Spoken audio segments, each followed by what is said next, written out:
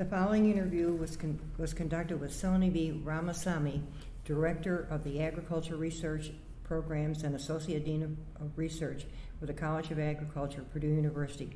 It took place on Tuesday, July the 14th, 2009 at his office in West Lafayette. Welcome. Good afternoon. Good afternoon, Kathy. Thank you so much for doing this. Thank you. And tell us a little bit about where you were born and your parents and early years. Yeah, I was born, you can tell from my last name, Ramaswamy. I was born in India and raised in India. I was born in a city called Hyderabad and then moved to Bangalore, the outsourcing capital of the world today. But back when I was a little kid, of course, it was not the outsourcing capital. And in fact, India used to be sort of a basket case back in the 1960s, had to rely on the largesse of the American people, for example, the food aid, et cetera, that were given as well. So I grew up under those conditions. And grew up in my dad passed away when I was 10 years old, and so it was my mother that raised us. I'm the youngest of 4 boys. And my mother, with less than a high school education, worked very hard to make sure that we went to the best schools. So all 4 of us brothers went to Jesuit schools, and we studied in Jesuit schools. And at grade school? All the way through high school. I went to Jesuit schools. So finished my high school, and I started out in English literature because I wanted to be a writer. And I was very young when I got into college, and my mom and my brothers thought I was going to make a big mistake. They thought I could only be a teacher, a school teacher, and that was not good enough. They wanted me to be a professional, like a doctor or something like that. Well, I didn't want to be a medical doctor because my brother was already in medical school, my eldest brother. So I ended up, my second brother applied for me to get into the vet school and the ag school at a university in India, in Bangalore. And I didn't want to go to the veterinary school because it's, medical. And not that I'm afraid of blood or anything like that, it's just I didn't want to do it. Was it of interest? Yeah, I went to the agricultural college. And here I am many, many years later. Well, literally 40 years later, 1969 is when I started my undergraduate degree in Bangalore. And here I am as a person sitting here talking to you. Isn't that great? Tell us a little bit about high school. How large was the school and any activities, and then a little bit about college. Yeah, I'll tell you. Yeah. Well, so the high school that I went to, as I said, was a Jesuit school. Okay. Was it all St. Joseph's all High boys? School. All boys, only boys. And it was a bunch of Jesuit fathers that taught us, including non-Christians and non-ordained people taught us as well. And the school itself was probably about, I'd say in the neighborhood of around 1,000 kids or so. So not very big, not very small. And it might even very well have been around 1,500 students or something like that. And it was, the fathers really spent a lot of time on the 3 R's, the reading, writing, arithmetic. And along with the 3 R's, communication was very important, both written and oral. And so a lot of people ask me, I grew up in India, how come I don't have an accent, and I don't know, I've always talked like this. And I think in part it's because the fathers, they dunned into us that it was very important to be able to articulate an idea and communicate very clearly, enunciate the words very clearly. And so there was that sense. That's one part of it. And the other part is I have an ear for languages. I grew up learning and speaking 5 languages from the time I was about, when I started talking. I've been speaking English probably since I've been about 2 or 3 years old. And because of that ability, I've got an ear for languages. And, I can speak some Spanish and some French as well. And so that was high school. And in terms of activities, I was not athletically oriented, and in fact, I was a skinny little kid, and not very intellectually. I was not like the brilliant kind of person. I was not athletically oriented. I was your average kid, enjoying school. Absolutely, right smack dab in the middle of all the wonderful athletes and the wonderfully gifted children. I was average, but I loved school. I had a great time. And I participated in everything. I have a big heart. I have a tremendous amount of willpower. And I would participate in everything. But I was not great at all of those things. I was average. And that's what I did in high school.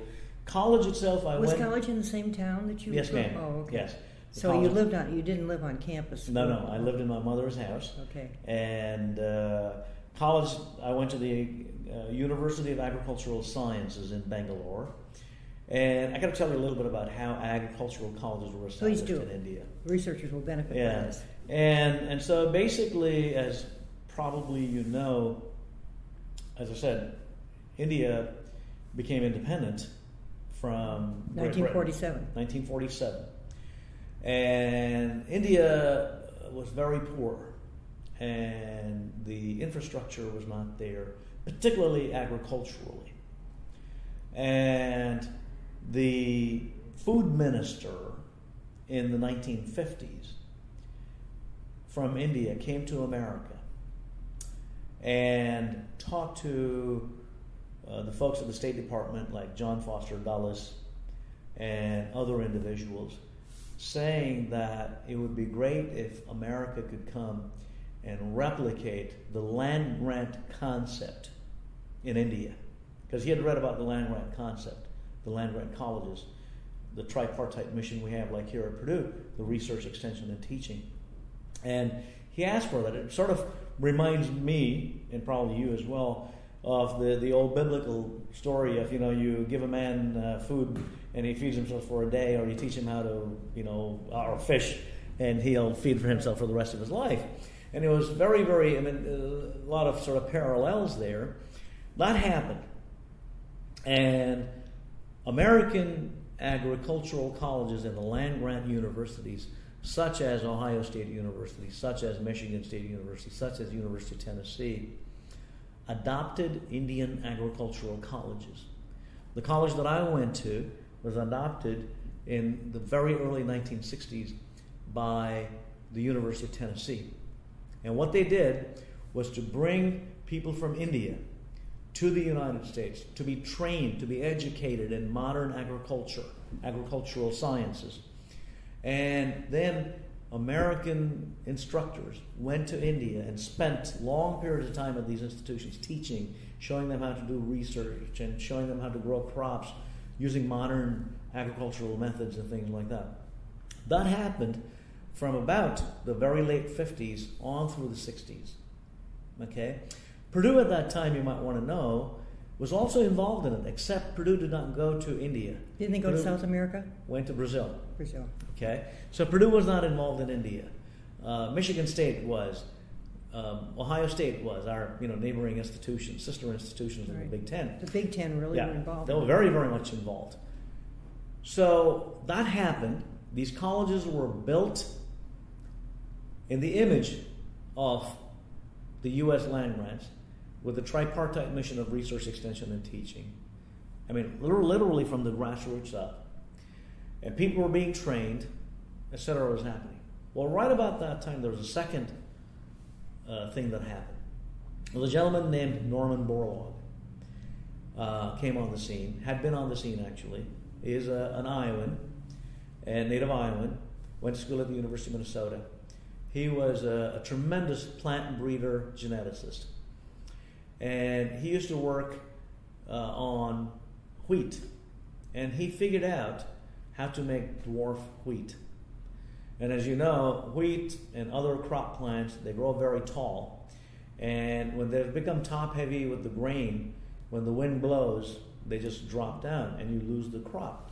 And that was a big problem farmers faced. Even in America, farmers faced this problem. Well, Norm Borlaug, in the 1950s, 60s particularly, figured out the genetic basis of it and figured out how to make dwarf wheat and other dwarf species. He introduced those varieties of wheat into India. So there was a convergence here of the creation of these land-grant colleges in India and the introduction of these new varieties and modern methods of agricultural production. Okay. And that set into motion the Green Revolution. So India stands out as the epitome of the Green Revolution. And I was one of the beneficiaries of it because I went to that agricultural college in 1969, as I said to you, and graduated in 1973. I had the honor of meeting Norm Borlaug in 1971 as a young student. I remember this very distinctly. He came to Bangalore, to the campus. But, he didn't know me from the average kid on the street. I did get to shake his hand. And then it was very sweet for me to, in 2005, I believe, it was in 2005. I had the privilege of being in Mexico City at the International Wheat and Maize Research Institute. And Norm Borlaug is a 92-year-old, was there still doing his research on plant breeding for wheat. And I got to sit and eat breakfast with him.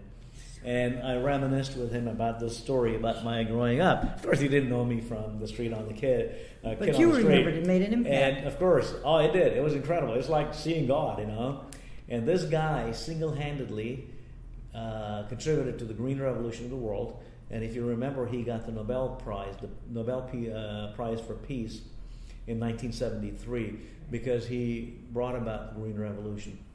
So I went to that agricultural college. And the education that I had was the kind of education we had in America in the agricultural colleges, particularly in the 1950s and 1960s, which was very traditional. I learned crop production. I learned livestock production. I learned, rural sociology. I learned extension and entomology and plant pathology and things like that. Very all traditional. Those key things, the good basic Absolutely. foundation. And that's the college that I went to.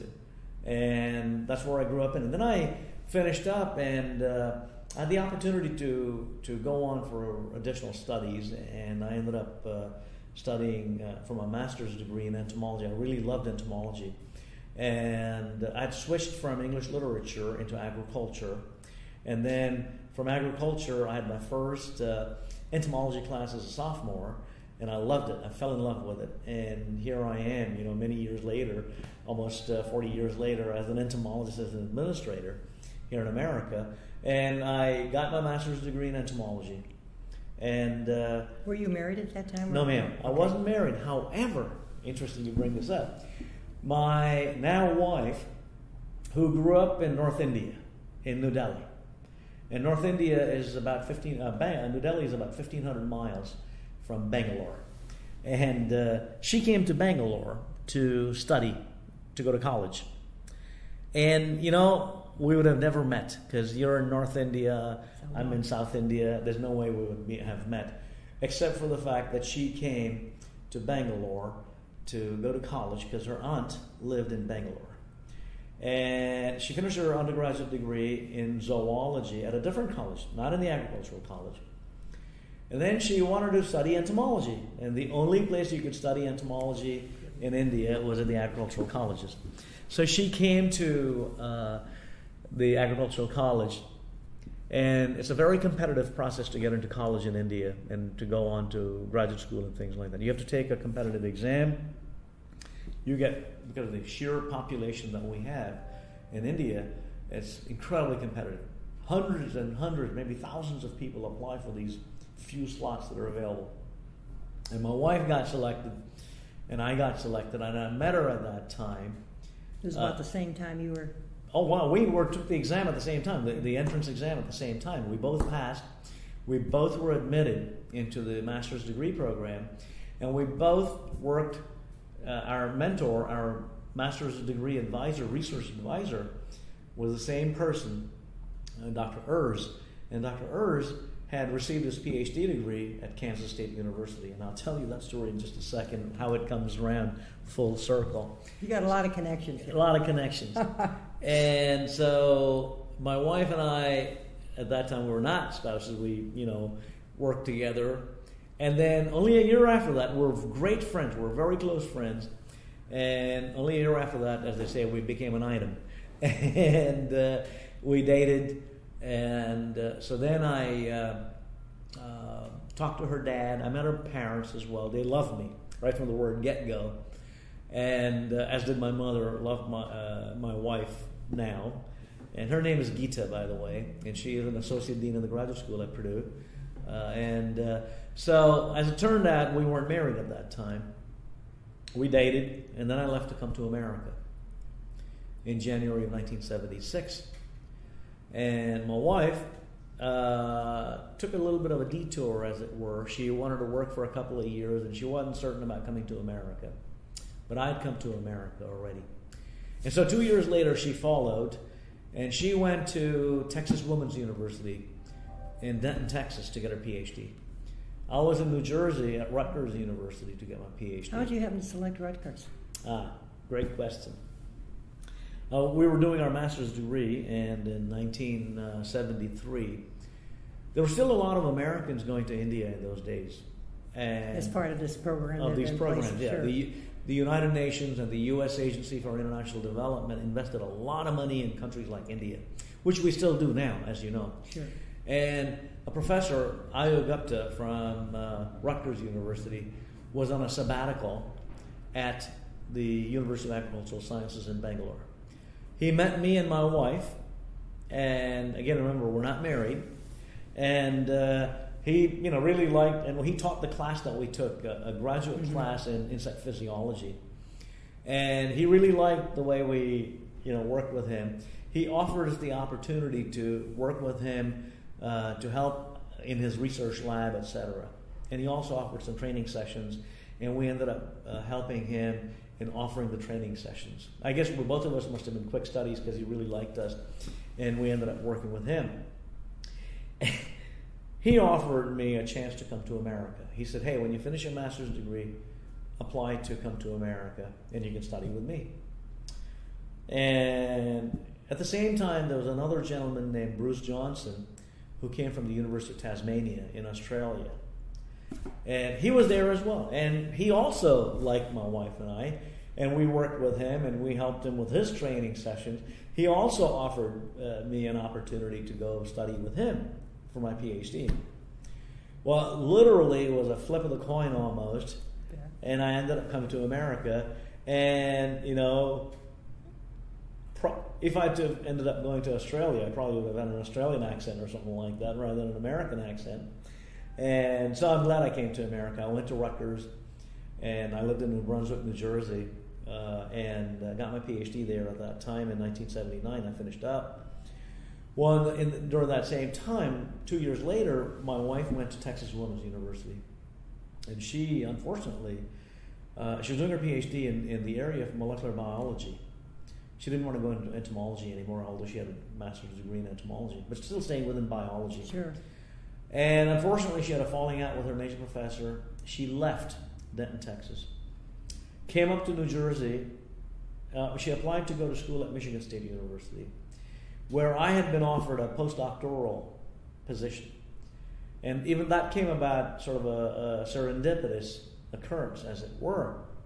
I had gone to a meeting in Connecticut, in New Haven, Connecticut, which is where Yale University is. And at this meeting, I gave a talk on gypsy moths. I used to work on gypsy moths in those days. And my PhD dissertation research was on cockroaches, on the sexual behavior of cockroaches. But from a graduate assistantship, I worked on gypsy moths. And I'd been invited by the professor who had hired me for the graduate assistantship to go to Connecticut to give this talk. And I was giving this talk in the audience of like maybe 150 people. Was a gentleman that was paying intent attention to what I was saying. And then later on, I noticed him pointing at me and asking some questions as though he was asking questions.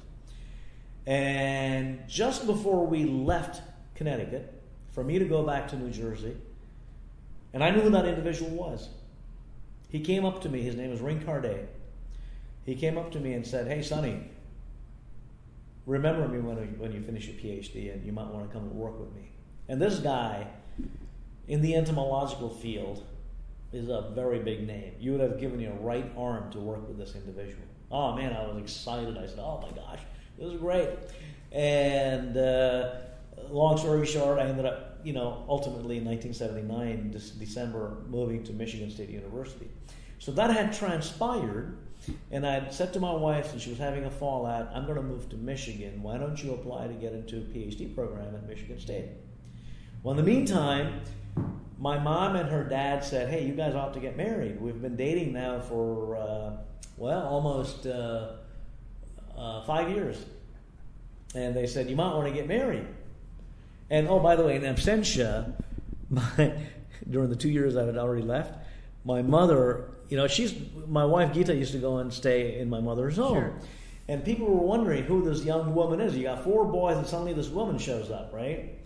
And to avoid any sort of an embarrassment, my mom announced that, oh, this is my youngest son, Sonny's betrothed.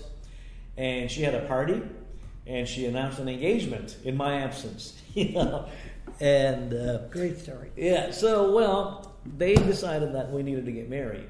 And they came, my mother came, and my father-in-law came from India. And we were living in New Jersey at that time.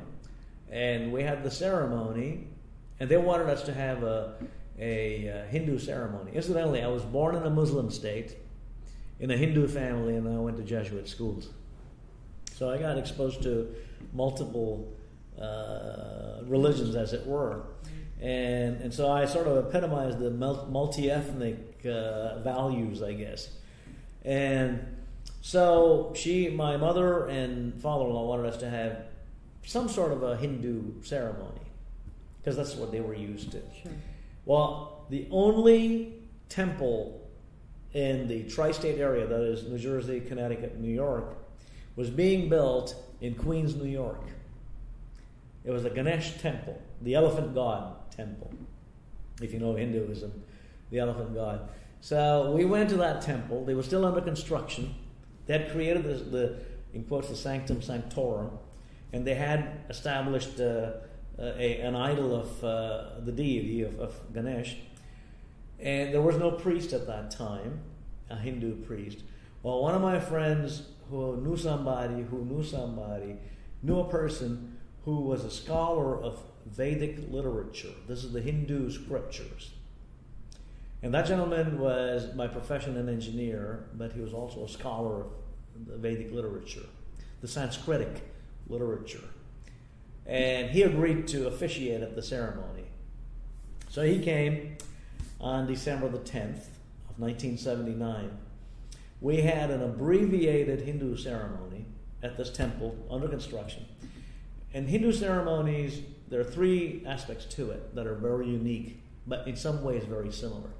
One is that it is the vows are taken in front of the fire god. The fire god in Sanskrit, in the Aryan concept, is Agni, which is the same root word as ignition. And the Greek fire god is Ignis. Okay? Agni is Ignis. And you take your vows in front of the fire god. That's one thing. The second thing is you literally tie the knot. Literally tie the knot. By that I mean the groom is supposed to take, in the old days it used to be a string. Now, of course, it's like a gold necklace. And at the appointed hour when the ceremony is taking place, the groom literally ties the necklace. Now you have a clasp, of course, and you put the clasp on. In the old days, they used to literally tie a string. Okay? So you tie the knot. That's the second thing. And the third thing is that after that's done, you take 7 steps. And these are the 7 steps of life that you go through, that you're promising. The bride and the groom are holding hands. They're also tied up by their clothing. There's a tying of that knot as well. And they hold hands. And they take, for each step, they talk about how, each one is going to protect the other, each one's going to obey the other, and things like that. It's part of the vows that one takes. So we had a very abbreviated version that was done in a short period of time. Well, one more thing that is very unique is in old Hindu culture, rituals, the groom is supposed to renounce his material living and go away to a place called Benares, Kashi, in northern India, northeastern India, where he would lead the life of an ascetic. Okay, having renounced his worldly wants and needs and material things, etc. And in Hinduism, you're supposed to go through that as part of your life, okay, to achieve salvation. And so in the Hindu ritual, the groom is supposed to say, okay, I don't want this. I'm going to go away. And you walk out from the place where the ceremony is supposed to take place. You start walking away. And then the bride's father is supposed to come. It's called Kashi Yatra, which means the pilgrimage to Kashi, this Benares. And so the bride's dad is supposed to come and plead with you, saying, son, come and marry my beautiful daughter. Why are you wanting to give this away? You can go and renounce all this after you've married, you've had children. You go through these different stages in life. As a youth, you go through certain stages, and then it's married life, and then there's the post-married life. And during that post-married life, you can do all this. And she's a beautiful girl, and blah, blah, blah. They do all these things. That's when they give the dowry as well. Of course, I didn't get a dowry. We didn't believe in dowries. Okay, so the father-in-law is supposed to say this, and then you say you acquiesce, and you come together, and then you go through the ceremony. Well, guess what? December the 10th in America is winter. December the 10th, 1979, had snowed that previous night.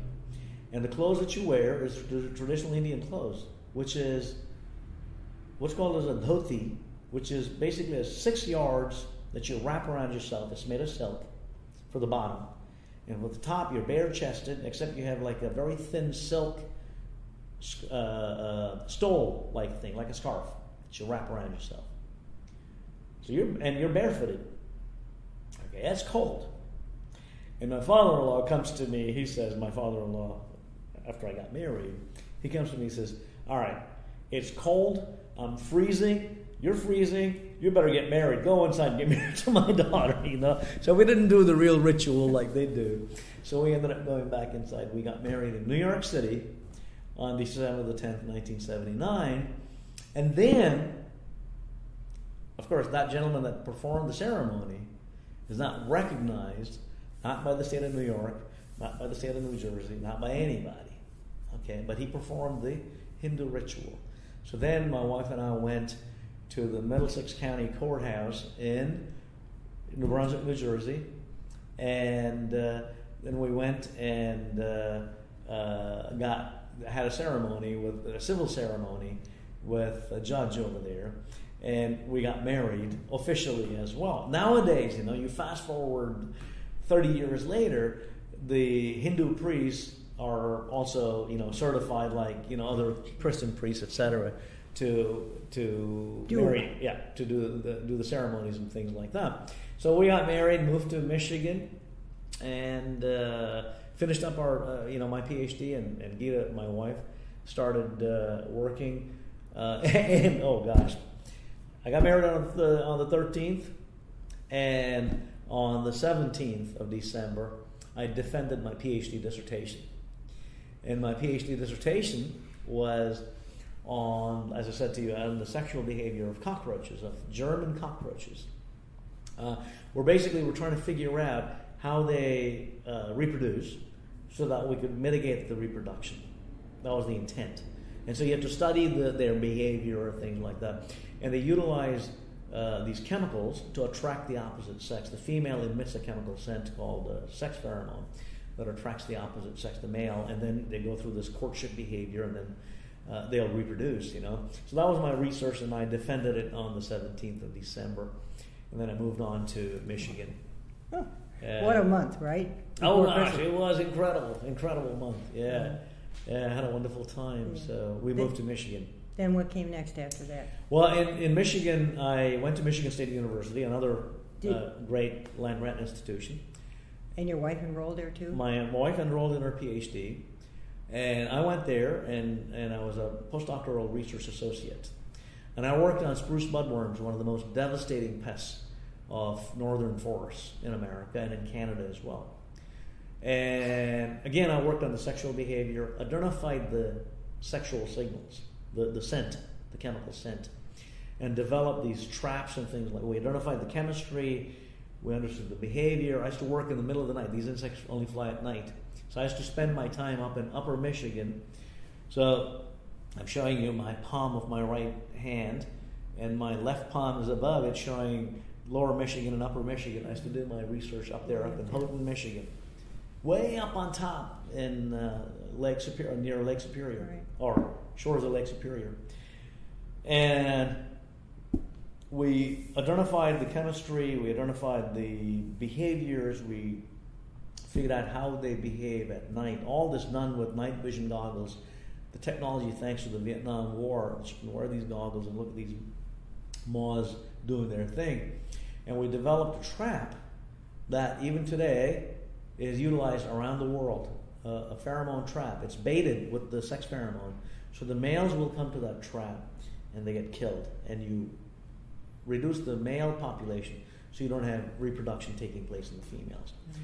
And I worked on that, and my wife was doing her PhD at that time in, interesting twist again for her.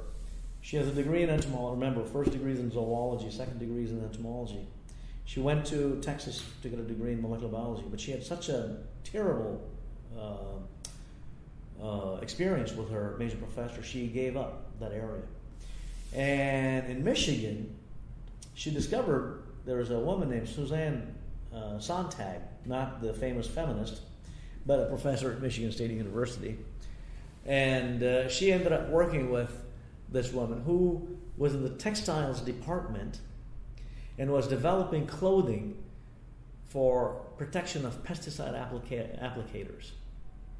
So my wife, she took her entomological background, and she's always been very artistic.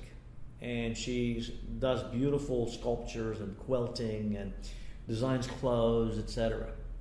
So she took her clothing design interest and her entomological interest, combined the two to work with Dr. Sontag at Michigan State University on her PhD of developing protective clothing for pesticide, to prevent pesticide exposure in the workers in the agricultural field and in companies like DuPont and all that. Sure.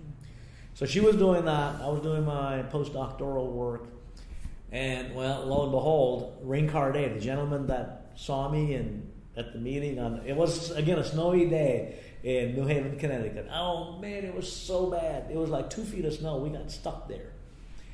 And I was working with him, and well, he got an offer that he couldn't refuse to move to the University of Massachusetts in Amherst, Massachusetts. So he asked me if I wanted to move with him. He really wanted me to. And I said, no, my wife is, doing her PhD. She's already got 2 years in, and, she's only got a couple more years to go. He said he understood. And he said, how about, he and I had written a grant proposal to do this research on the spruce budworms. And he said, why don't you keep the grant, and that'll pay for your salary, and you can renew it and pay for yourself. And I'll be the supervisor, in quotes, remote supervisor, as it were. So we agreed, and I stayed put, and I was doing this, and then finally the money ran out, and I worked with another gentleman. His name is Fumio Matsumura, very famous toxicologist, insecticide toxicologist. He had written the book on insecticide toxicology. I had the privilege of working with him on rat brains and looking at the rat responses to pesticides, basically. Well, I did that. And interesting twist. A friend of mine, a guy named Jim Lasham, used to be at Mississippi State University as a postdoctoral research associate. He had been newly hired as a young assistant professor at Rutgers when I was doing my PhD. And I've always been pretty good with plumbing and electrical stuff. I'm good with my hands. And in part because I'm unafraid. I can take risks. And I can open up an engine and repair it, an automobile engine or whatever. I don't worry. I can open up VCRs and DVD players and televisions and not know a thing about it, and I'll fix it. I just kind of muddle my way through it and fix it because I'm unafraid to open these things.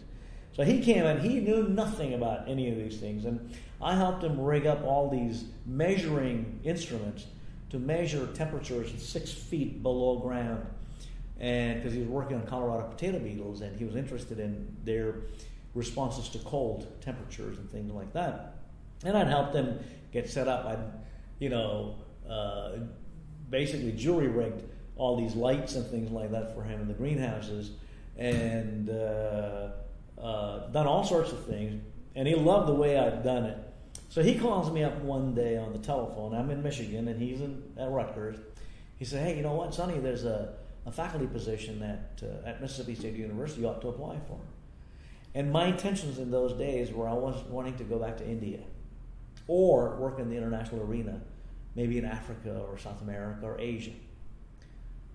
And that was my intent. That's what it was. Waiting for my wife to finish up, we're going to do that. Jim calls me up and says, "There's a position." I said, "Oh man, I'm not interested." No, where in the heck is Mississippi State University? I don't even know where it is. Let alone where's the state located, right? Yeah, right, exactly. And well, he talks, my wife, and she says, "There's no harm. You should apply just for the heck of it. At least you get some experience. If they call you for an interview, you can say, 'I've experienced an interview for a position in America.'" And I said, "Oh man, I'm not really interested in this. I want to go back, And she and Jim, they said, "No, you must apply." Well, long story short, I look up the position, the announcement. The deadline had passed already. So I said, "Well, the deadline's passed already." And my wife says, "Oh, it's okay. There's no harm in calling and talking to those people." So I called the gentleman at Mississippi State University, the head of the entomology department. His name is Tom Helms. And I introduced myself, and I told him who I was and who I'd worked with. Immediately his ears perk up. I can see this happening. I mentioned the names of Rincarde and Fumio Matsumura. These are, like I said, top in the game. He said, "Oh my gosh, that is fantastic." He said, "Go ahead, send your application in. The deadline's passed, but we're only now collating the applications. If you can get it to me," and this is before the days of, this is in 1982, before the days of Federal Express and things like that. And I sent it by mail. He got it the following week. And long story short, I get called for an interview. And it was incredible. I went all the way from Houghton, Michigan on it started at 4 a.m. on one of those milk run airplanes. And got to 4 a.m, got to Columbus, Mississippi, through Memphis, Tennessee at 4 o'clock in the afternoon, 12 hours later. And Tom Helms came, picked me up, and took me, I interviewed, and later on my colleagues there told me that I wowed him.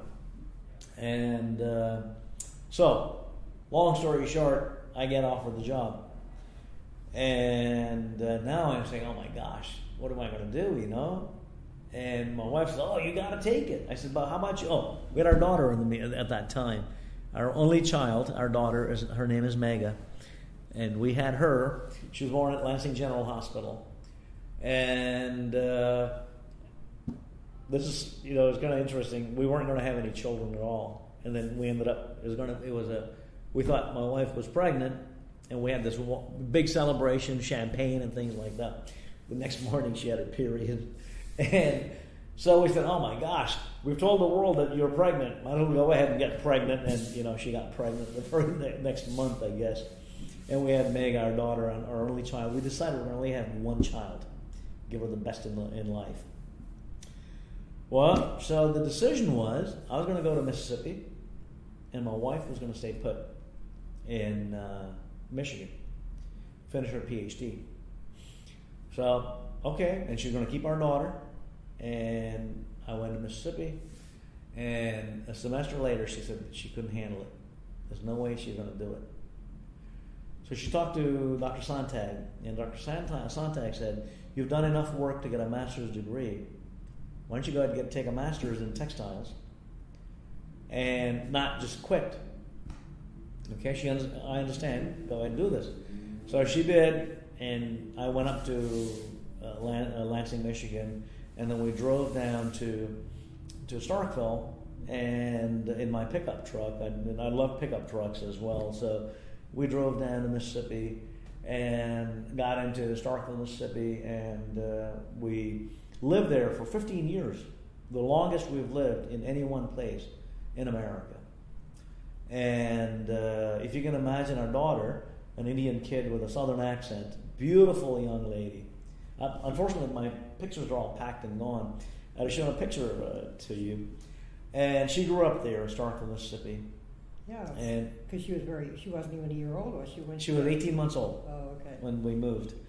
And a lot of my friends in the North asked me if I'd had issues. Being of the brown skin persuasion, they thought that I might have problems down in Mississippi, and in the early 80s. And I'll tell you this, I never had a problem.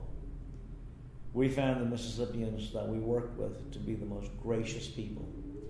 And I even worked with the redneck farmers in the Mississippi Delta. And maybe were it not for the fact that I was a professor at Mississippi State, that I was there doing research on pests of cotton, king cotton, the most important crop in Mississippi. In the South. In the South, in Mississippi. They probably wouldn't have given me the time of day, and they might have treated me differently. But because one of my friends, an Indian person that lived there in the 60s, used to go to do his field research with his major professor, a white guy. This is in 71, 72. And he tells me they used to go into the Delta. Starkville, Mississippi is on the eastern side of the state. The Delta is on the western part of the state. They'd stop at a restaurant, for example, after they finished their work to get something to eat. And a couple of times, they wouldn't allow the Indian person to go into the restaurant because he was of a different skin color. And Henry Petrie, this professor that was later on my colleague, he told me that they walked out. And Henry Petrie himself is a Cajun, and he hated it that his student was being treated like that. But by the time we came, it was very different. And I've always been very outspoken. In Starkville, I got involved with the school board. I was very active in the community theater. I loved to, I was on stage. I was behind the scenes. I became very good at building sets and things like that. And we even bought the community theater group, even bought Starkville Community Theater. We bought an old building that housed J.C. Penney's on Main Street, Starkville, Mississippi. We ripped the inside of it and built this beautiful theater. I was involved in a lot of blood, sweat, and tears that went into it, that I've invested time in, and we gave as well. So if you ever go to Starkville, Mississippi, go to the community theater out on Main Street, and you'll see pictures of me and my name in there. My handprint. Yeah, exactly. And then I also got involved in Habitat for Humanity, by the way, and helped build several homes. On Saturdays, that was my favorite thing to do. I love to do my research. I'll tell you my research in just a second. On Saturdays, I love to go to Habitat for Humanity. I learned plumbing, electrical work, roofing, putting down decks, drywall, carpeting, carpentry, the whole 9 yards. It was on-the-job training. I loved it. I learned a lot from doing those kinds of things. And then the blood, sweat, and tears to see these people actually get these homes. And it's the most gratifying thing that I've done in my life was working on Habitat homes. I worked on multiple homes. My research, again, was on pests of cotton. These two species are the most devastating pests that you can have in cotton. They together used to cause $1 billion worth of damage in cotton. And we identified the sex pheromone again to try to monitor for the pest. By looking at the number of males caught, you can predict how many caterpillars you're going to have, the damaging stage that would destroy the cotton crop. We did that. We also came up with a nifty device like a pregnancy test kit. The big problem that farmers have is to tell these two species apart in the egg stage. And the window of opportunity to control these insects is only 3 days. And you got to do it when either they're eggs or when the caterpillars are very young larvae. And we went ahead and developed this kit that is just like a pregnancy test kit. You take an egg in the field and you crush it, and the color changes. If it turns yellow, it's species A. If it turns blue, it's species B. And we got a patent on it. It's sold like hotcakes throughout the cotton So growing. needed. Yeah. Oh, what a And combination. what it's done is saved farmers millions of dollars, not only in less pesticides used, but untold millions in saving the environment from environmental contamination. So that's my story, and I got lots of stories about, towards the end when I was getting ready to leave Starkville, the townspeople had convinced me I ought to run for mayor in town. And their comment was that, you know what, white people will vote for you and black people will vote for you because you're kind of in between, brown-skinned, and you get both votes, you get elected. And if I had to have lived and continued to live in Starkville, Mississippi, I probably would have run for the mayor's office. Sure. Yeah, who knows? But I was at a meeting in Florence, Italy, and we just finished International Congress of Entomology in 1996, and we just finished playing tag football. We're sitting at a piazza drinking wine, and we're got into this discussion about what makes a good administrator, And at Mississippi State, I had the reputation of being a rabble-rouser. And because I was totally unafraid to ask questions of authority, including calling the president, Donald Zacharias, one time in an article that I wrote in the newspaper. I called him and said, "Who's this idiot that did this?" And later on discovered it was Donald Zacharias, the president. And I was very, very active in asking questions of the vice president for research, the provost, the dean, the department head.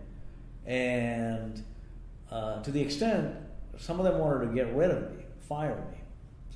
And they couldn't because I did outstanding research and outstanding teaching. And I worked in the community as well, a lot. I really helped a lot of people. And, there are some threats made against me. And one time, the one individual, a vice president, told my department head to tell me to watch out. And I told the department head to tell him to take a hike. Actually, I used a choice four-letter word is what I did, a different four-letter word than hike. I told him to take a hike. And I said, if he has the guts to, he should come and tell me about it directly first.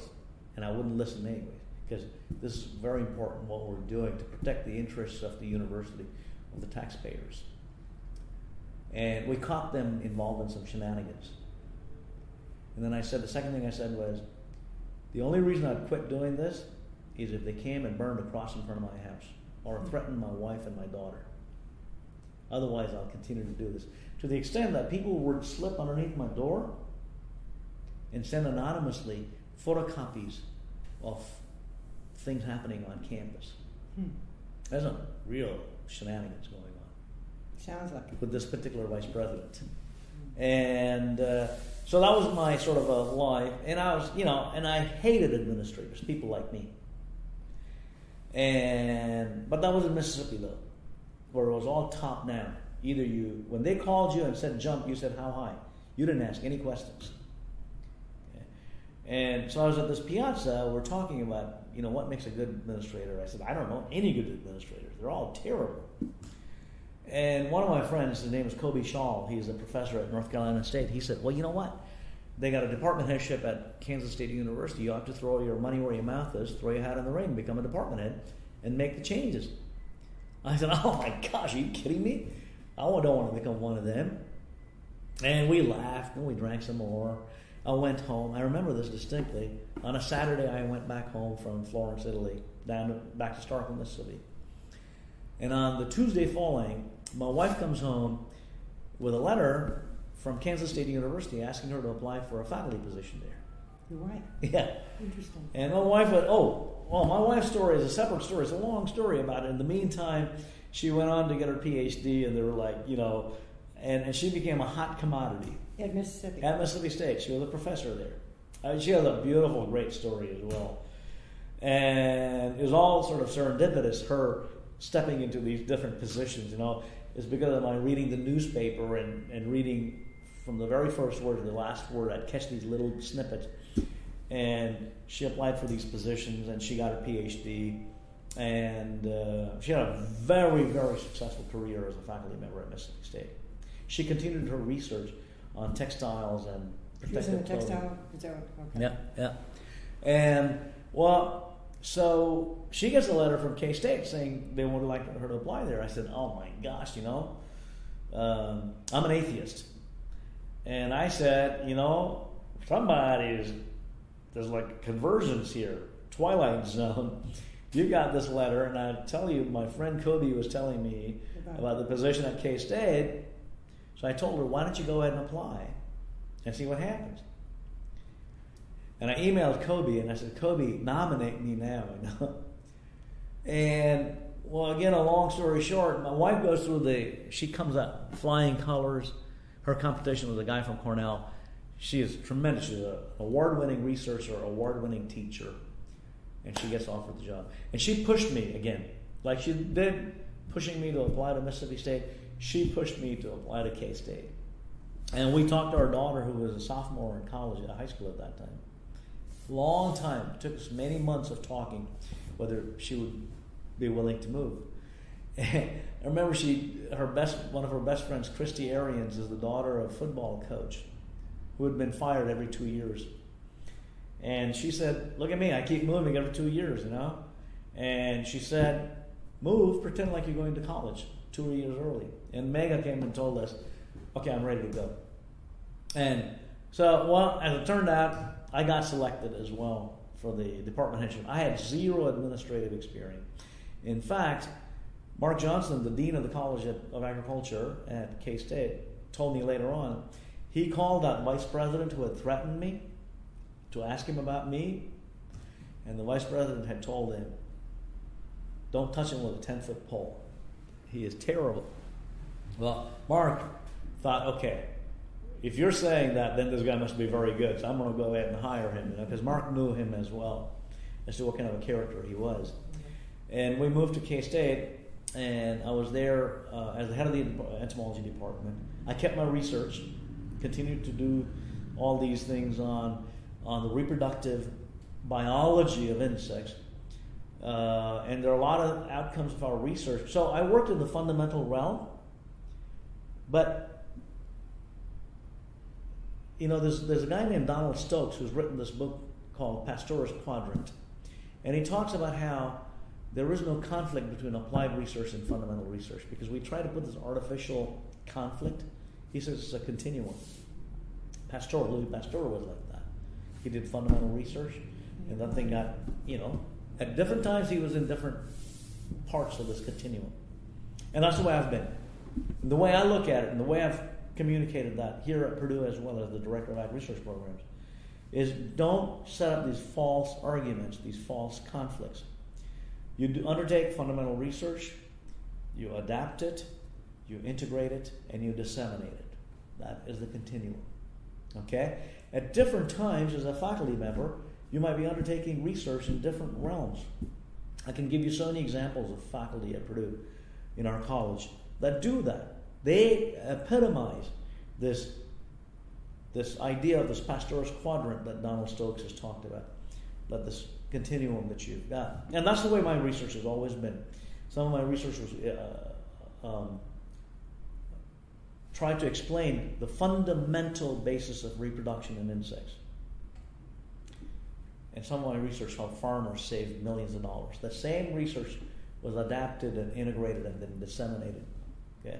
So as a department head, I facilitated this research and extension and teaching. And our department went from a department that was an also-ran mediocre department of entomology to one of the top 5 departments in the nation.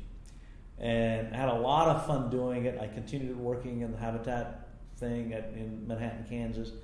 I continued working with the theater there, except I didn't have time to learn the lines and go on stage. I worked back in the background, building sets and things like that.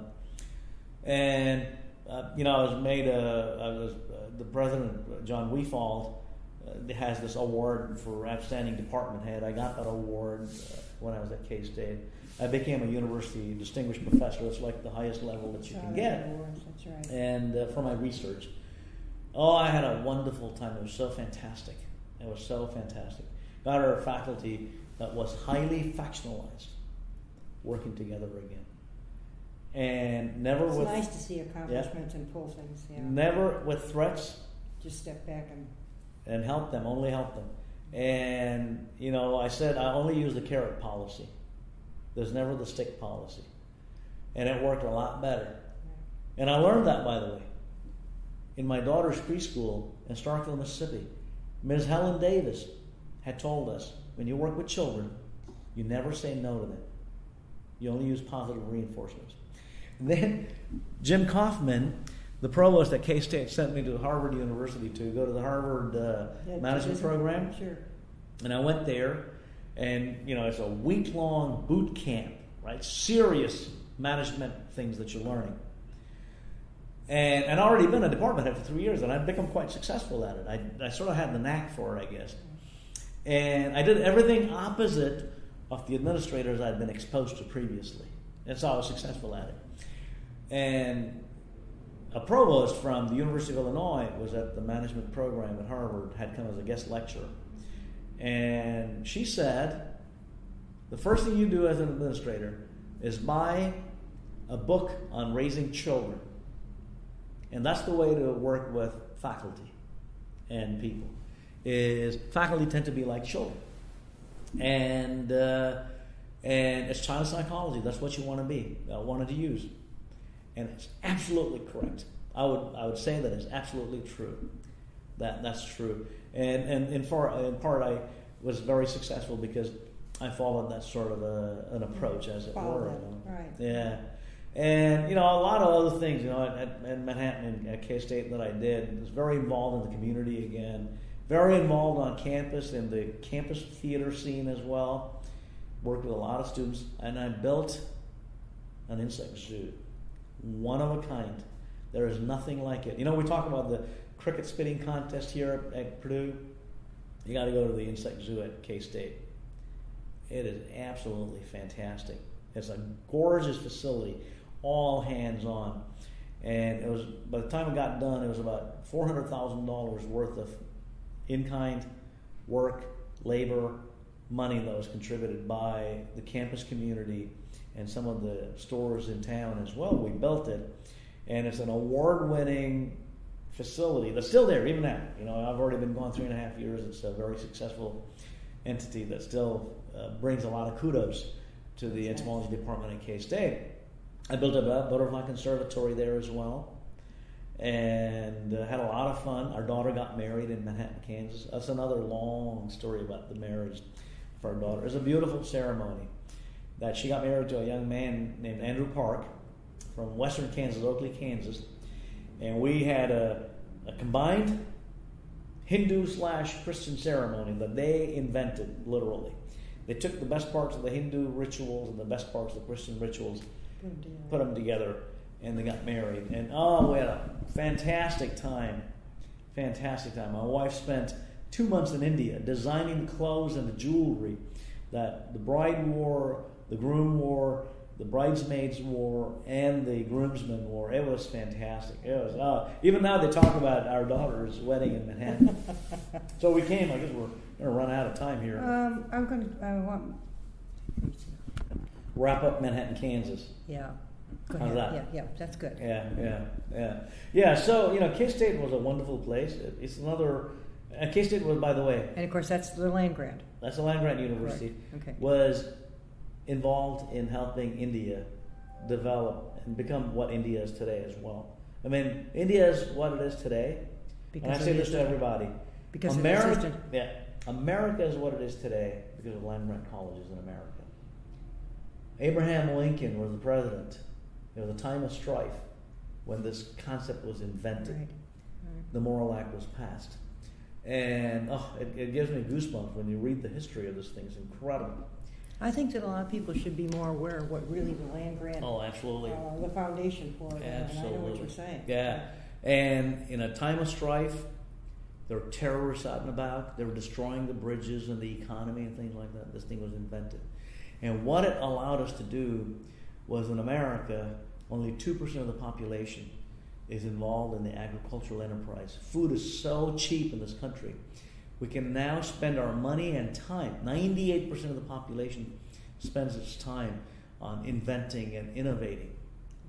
And we spend only 10 cents on the dollar on food in this country. We have 90 cents on the dollar that we can invest in building the roads and the hospitals and going to the moon and going to Mars and things like that. Right.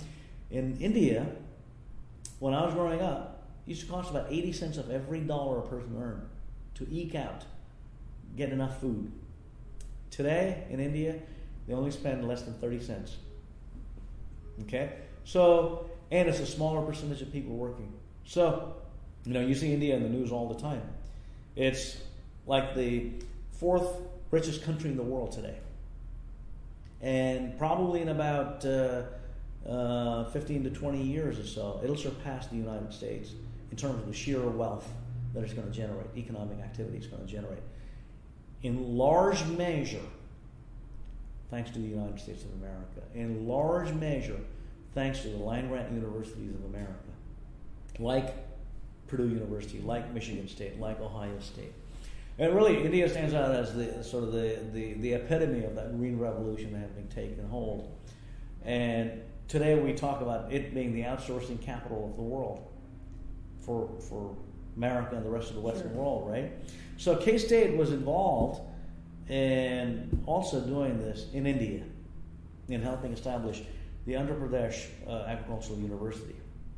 And incidentally, I did a lot of international work as well along the way. I did a lot of work in Africa particularly. I got my research, I got funding from the U.S. Agency for International Development. While you were at Kansas State? While I was at Mississippi State and at Kansas State.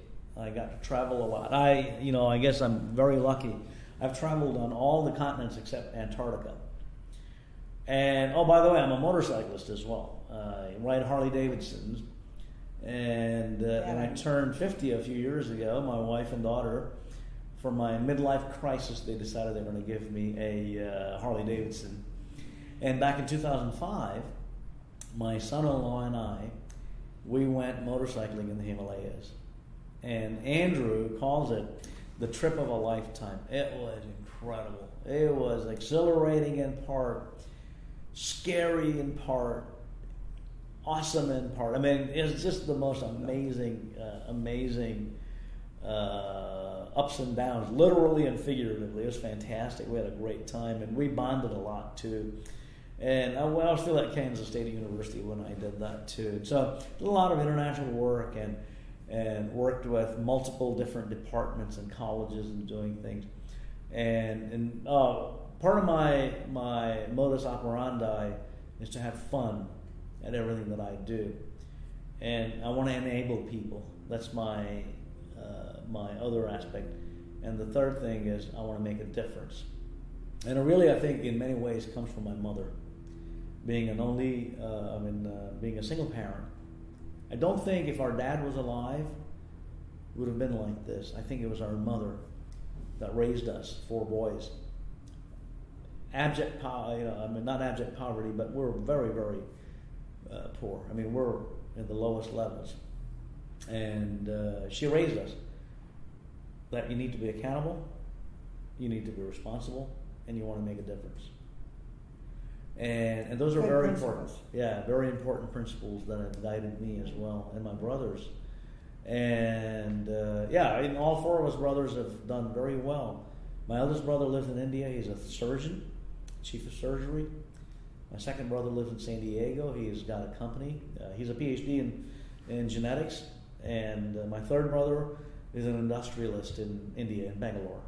And he works with the outsourcing groups, like the General Electric and all that manufacture the CAT scan machines, the MRI machines in Bangalore. He helps them package them and sell them around the world. That's what my third brother does. So, Manhattan, Kansas was fantastic. We lived there for about 8.5 years, and I came here. Coming here again was as we wrap up on this first session, I was doing great at K-State, and I could do that for another 20 years. And, when you get to a certain point, headhunters and various people start nominating you for positions. And I got all these invitations to apply for these various positions, and had considered some of them seriously, including the one at the University of Georgia, for example, and dean's positions, and the position that I'm here in now, currently at Purdue. Well, Randy Whitson called me, the current provost at Purdue. He used to be in my position as the director of agricultural research programs and associate dean for research. And I had met him at Dean's Obedience School, as we call, back in '97 in Lincoln, Nebraska, at the University of Nebraska. And I was nominated by some faculty here. I collaborated with Dirk Meyer, who used to be a professor at Purdue, and he's now at K-State, as it turns out. Dirk was instrumental in my coming here. He nominated me for the position. And I blew him off. I said, oh man, I don't know. I'm so happy at K-State, And he persisted, because Dirk and I used to collaborate on research. And he knew me very well. He said, no, you love Purdue. This is the right place for a guy like you. You're excited about things. You want to make a difference in people's lives. This is a great place. Boil her up. Yeah, boil her up. And I said, nah. And then Randy called me a couple of times. And Randy called me again the day of the deadline for applications. He said, what do you lose? Just send an application in by email. And I talked to my wife and said, okay, we'll do it. And I submitted it. And, it's a national search, so there's no guarantees of anything. And I went through the process. They interviewed several of us. And lo and behold, Randy called me up and offered me the position, and here I am. In fact, when he called me up to come for the interview, I was getting ready to go to India for my motorcycling trip with Andrew, my son-in-law, in the Himalayas. And so I came back from India, came here to interview, and then he offered me the job in 2005, and I started on January 1, 2006. So, and my wife and I have been here since, and we can talk about some specific questions the next time. This will be end part one. Okay.